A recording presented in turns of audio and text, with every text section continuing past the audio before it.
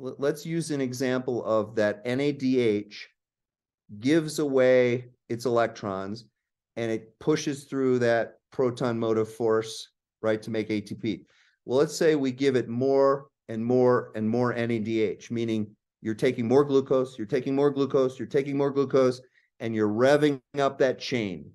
You're revving up the amount of NADH that is produced, and that gives away those electrons. And so all of a sudden, more NADH is creating more electrons to go through that electron transport chain.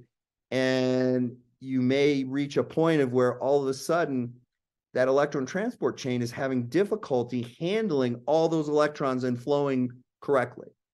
And what happens is they create free radicals, superoxides, peroxides, hydroxyls, peroxynitrates. These are all inflammatory agents that are good, but when they're made too many of them, they're bad because what are they? They're oxidizing agents, meaning all of a sudden you're producing a lot of oxidizing agents that what?